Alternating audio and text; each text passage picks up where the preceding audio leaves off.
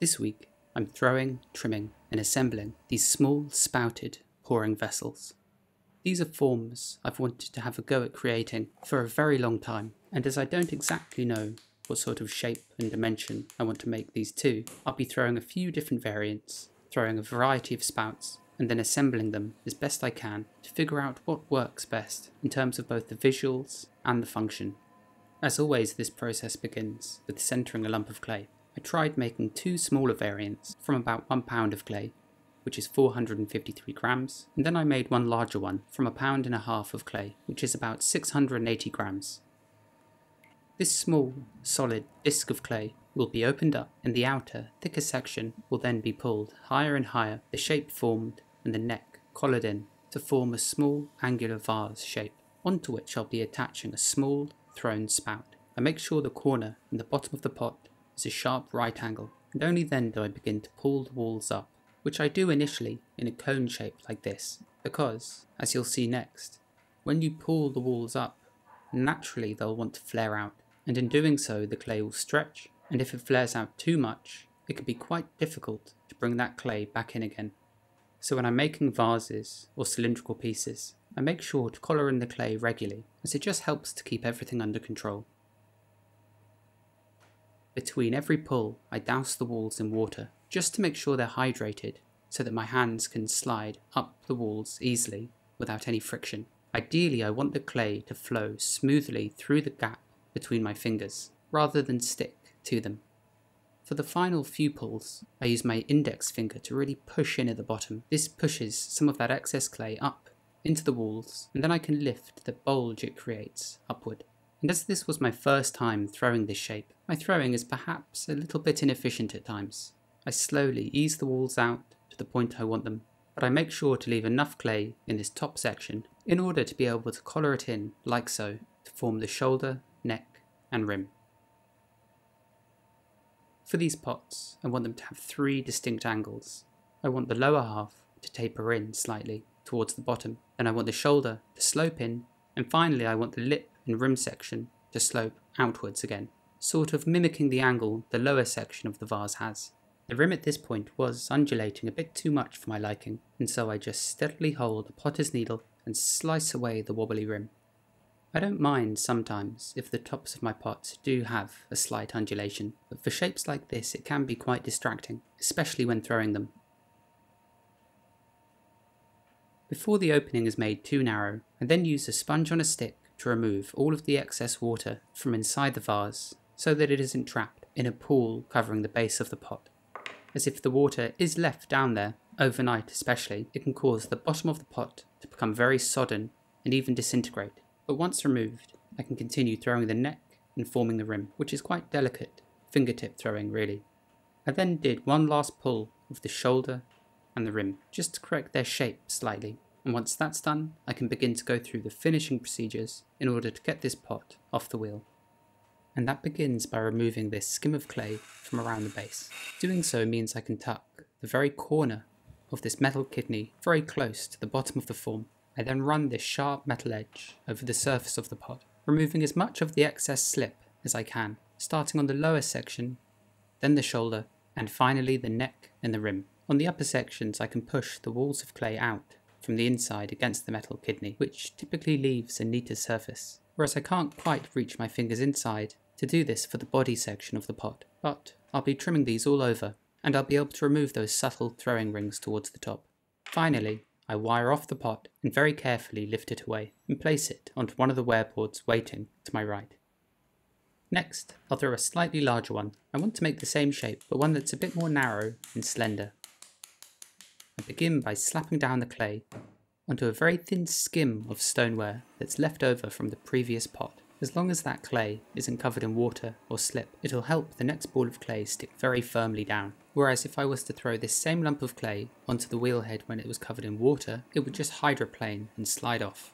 Throughout this beginning process, which is called centering, if I feel like there's any friction between my hands and the lump of clay, I'll scoop up some water and dump it onto the stoneware, or I'll drag my hand over the top of the wheelhead, scooping up all the slip and water and deposit it on the lump of clay in the middle. Simply put, The idea is to get the clay spinning as centrally as possible without any undulations or inconsistencies in it whatsoever. The next part of this process is pulling the walls up, which is done gradually in a number of pulls, as if you were to attempt to do it all at once. The walls would just collapse. Once the height is there, the pot is roughly shaped, water is removed from the inside, and then once again I'll go through the finishing procedures, which involves scraping away as much of the excess slip as I can, and generally just neatening up the shape. And at this point, already I could tell that I preferred this more slender shape, and I think the more sloped shoulder should lend itself to having a nicer spout springing from it. But this is often how it goes when making a new shape. It takes throwing a few different iterations, and maybe attaching spouts in a few different ways, before you settle on something that you like. And I think that's even more the case when making a style of pot you haven't made before, like these lidless, handleless pourers. But I won't really know how well they pour until they've been bisque fired and the clay is hardened to the point where it won't disintegrate anymore. I then thoroughly dry my hands, clasp my hands around the pot, and very carefully lift it away. Next, it's time to throw the spout. These are fast objects to make, and I throw them off the hump, albeit a small one. This means that I'm only ever working with the very top portion of clay, which is shaped into a narrow spout before being sliced off and delicately moved away. I then continue throwing with the clay that's left below it, making another, then another, then another, until there's no clay left over whatsoever. To throw these, I simply insert an object, be it my finger or the end of a potter's needle, and then I throw the clay up against it, thinning out the walls and creating a more conical, tapering shape. If the rim begins to undulate too much, it isn't a problem, as I can just correct it like I did the vase previously by slicing the top away with the tip of a needle. To finish it off, I use a curved metal kidney which is carefully run down the outside to remove the slip and to really refine the shape. And as this is my first time making these spouts, for this specific shape of pourer, I'll make far more than I actually need, and in various shapes too. I'll lean some of them over slightly, and others I'll leave perfectly straight. This way I can pick and choose my favourite ones, as I'm not entirely sure which ones will work best at this point. The last spout of the hump is never that pretty, but it does give you a good idea of how far this tiny piece of clay can go. I begin by centering it, by forcing it into a shape designated by my fingertips. I then push the finger through the middle, right down to the metal wheel head. Next, I'll begin throwing this clay up against one of my fingers. I then switch from using my finger to a wooden dowel which I've dipped in water so it doesn't stick to the clay, and then I force the walls of the spout up against it.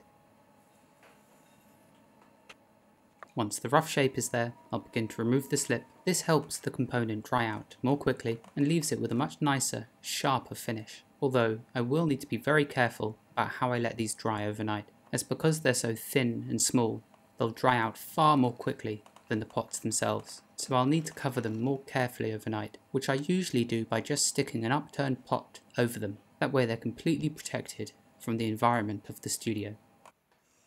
For those of you who aren't potters, after pots have been freshly thrown, they need to be allowed to sit out for a while to turn leather hard. When clay is thrown with, it obviously becomes very wet and saturated with water, and so by leaving it out, moisture can leave the vessel, and gradually, overnight, or over a few days, the pieces will become leather hard. It's only at this point that they can be trimmed and assembled. As if I had tried to pick the pots up like this just after they'd been thrown, they'd simply squash in my hands. And here are the spouts, which I kept underneath an upturned pot, and by the following morning they were still very soft, which is ideal as it means I'll be able to attach them to the bodies much more easily. There isn't much to trim away from these, rather the shapes just need to be cleaned up somewhat, and of course the bases themselves need to be turned. I start by brushing some slip over the wheel head, and then I place the pot onto it and tap center it until it's in the middle. Next, I can begin trimming away at the outer walls, moving the sharp tungsten carbide blade up and down, removing layer by layer, neatening the shape, as well as removing just a bit of weight from the overall thrown form. Once one of the areas has been trimmed over, I'll then burnish over that same area with a very simple piece of flat metal. We used to make these tools in college by cutting up blunted saws and using the opposite straight side rather than the teeth, of course. Typically, I work from the bottom up towards the top, trimming and burnishing as I go, and it's at this point that I really define the sharp edges in between the body and the shoulder, and the shoulder and the lip. Although, as you can see spinning around towards the top, there is some kind of impurity lodged in the clay, which seemed to become more prevalent as I worked. It's either a lump of porcelain or a lump of plaster. If it's porcelain it's fine, but if I were to leave a lump of plaster inside the clay body like this and then fire it, it can do something called lime popping, which causes the clay and glaze over it to flake away and fall off. So it's best to just remove it, and I plug the hole up with a tiny piece of clay and then burnish over it quickly. I also found that the rim was just a bit too flat and thick for my liking, so I used my smallest tungsten carbide tool just to trim over it and to refine the lip. I then separated the pot from the wheelhead and cleaned the metal off so that none of that clay stuck back onto the freshly finished rim. The body of the pourer was then tap centered, and then I secured it in place with 3 lumps of soft clay.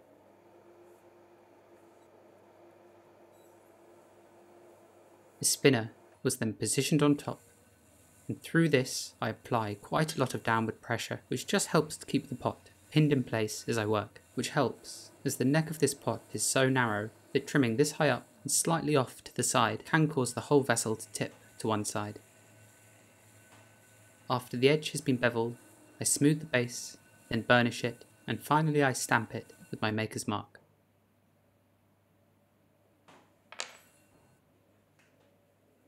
That's the smaller pot trimmed. Now for the taller variant made from 1.5 pounds of clay, which is done in the exact same way as the previous pot. Once tap centered, I also just seal the base with a rubber kidney, which feels as if it does help keep the pot pinned down more securely. And as this form is made up entirely of straight walls and sharp angles, I use a turning tool that's also completely straight, and then I work my way up from bottom to top, trimming and feeling the cross section as I go.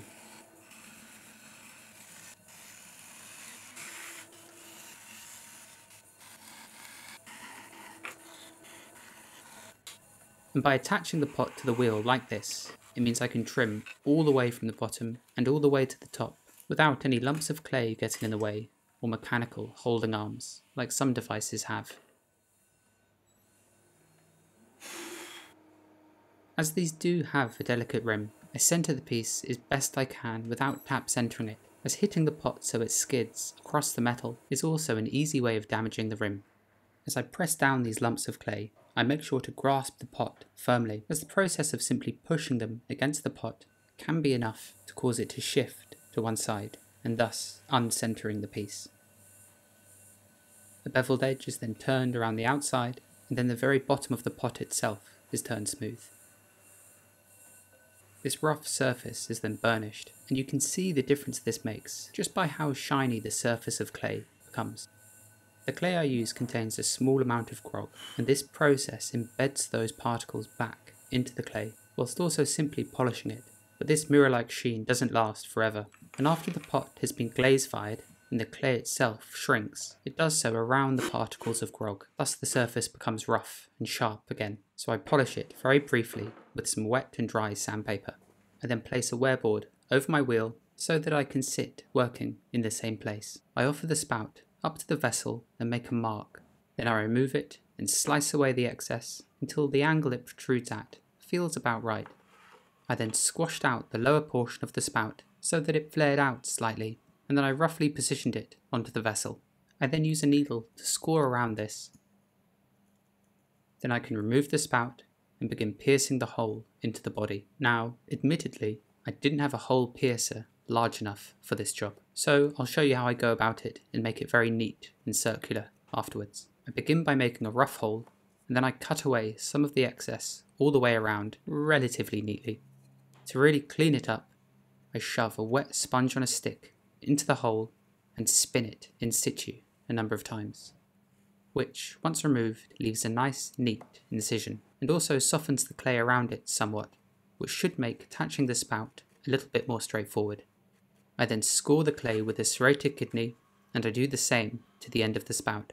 This roughens up the surface and should mean that the clay from both components sticks far more securely to one another. But first, I dab, not brush, slip, over the scored area, and then I firmly push the spout onto the body, and I keep pushing until I can see the slip being squeezed out from the join all the way around. I should also note that the spout itself is relatively soft. It certainly isn't leather hard, but it is just about firm enough so that I can hold it and manipulate it without it being deformed too much. I then use the smooth, rounded side of one of my hole piercers to fettle all the way around the spout, blending in some of that excess clay into the body of the pourer. I'll keep blending until it's sealed all the way around, and thereafter I switch back to my sponge on a stick to really smooth over the clay and to blend the join, making it seamless. As I am using a slightly grogged stoneware body, as I sponge the surface, it removes the softer clay, leaving harder particles of sand in its place. So after the pot has been sponged, I'll go back over the surface with a smooth metal rod just to burnish it nice and smooth once again. And after this, to make sure they don't crack, I'll wrap these up with plastic and spray them with water so that both components can dry out to the same consistency, which should prevent any cracks forming around the join. Now, after attaching this, I think the angle is slightly off, and I wasn't entirely happy with this spout, but I think I have a few ideas about how to improve it in my next attempt. But lastly, as the process of spouting it usually means that I move the vessel quite a lot on the wooden board, this can result in the base of the pot being slightly marked and damaged, so I give it one quick burnish, like so, upside down. And here's my second attempt, and you'll see that the shoulder section of this pot is a bit steeper, which I think will make how the spout protrudes look quite a bit better. So once again, I offer the spout up, make a mark on it, and then cut away any excess.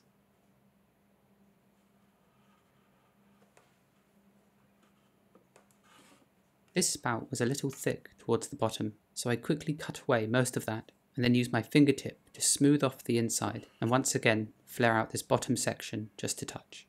I then take it and roughly position it on the pot, which this time just works as it's springing from that slope at almost a right angle, and then score around the spout, remove it, and once again make a hole. I cut away to make the hole just a touch bigger, and a new set of larger hole piercers has been added to my list of tools that need to be ordered. I then take the wet sponge on a stick, place it into the hole, and then rotate it in situ. As the hole wasn't quite round enough for my liking, I then inserted the tapering handle of one of my turning tools and rotated it in place, which left a much nicer hole. I then scored the clay around it and fixed it again as it was a bit messy. And then slip is coated onto both components, and the reason I previously said that I dab it rather than brush it is because by dabbing it, I don't smooth over and soften any of those incised marks.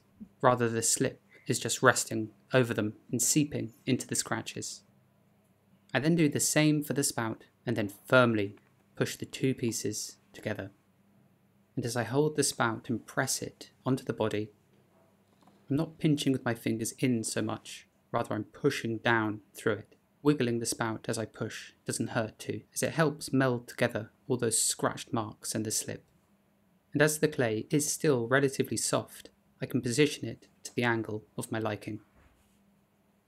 I then take the small metal rod and once again go all the way around, blending in the join. And as I flare the base of the spout out just a little bit, it means I can blend the clay in without having to take away too much material from the length of the spout itself, nor do I have to add any clay around it to make the curve more generous. But if you do have to do either of those things, it can help waiting until the spout has dried out somewhat, as if I were to add soft clay to the damp portion of the lower half of the spout and try and push it in to fill in any gaps. There's a chance I could deform the spout itself, and it can be quite hard to rectify nicely. It's also amazing how much of a difference using the sponge on a stick makes. I mean, of course it can be any sponge, but the shape of this one really does help blend in all those smudged and smeared making marks. And at the same time as it does literally remove clay, if there are any raised bumps or lumps or tiny inconsistencies you aren't happy with, fettling away like this can do a wonderful job of evening out the surface. Once I've gone over it with my fingers, I then switch to the metal again, which does a much better job at pushing all those burrs back into the surface of the body. And that's more or less it for the second variant, and I prefer it so much more compared to the first one. It's finer, taller, a bit more elegant, and the spout springs from the vessel at a much nicer angle. But I'm glad when making these I threw various shapes and sizes so that I could find what works best. And once again, lastly, I place the pot back upside down onto the wheelhead and burnish over any areas that might have been affected during the spouting process. And that's the pot finished for now. The next step will be slowly drying it out until it's bone dry, and then I'll bisque fire it, glaze it, and then reduction fire it. But those are all parts of the process that are yet to happen, so if you want to, subscribe, and in the future I'll make videos that show the rest of this process as they happen over the coming weeks and months. The very last thing I do is wrap the pots up tightly in plastic, and I let the wet spouts slowly dry and acclimatise to the rest of the pots so that they don't crack or split. Thanks so much for watching, as always, especially if you're one of the few who make it through to the end. It really does mean the world to me, and by watching these videos I create, you do really help support me and my studio, as they cover much of my rent, my bills, and my raw material costs. That's all, and I'll see you next week.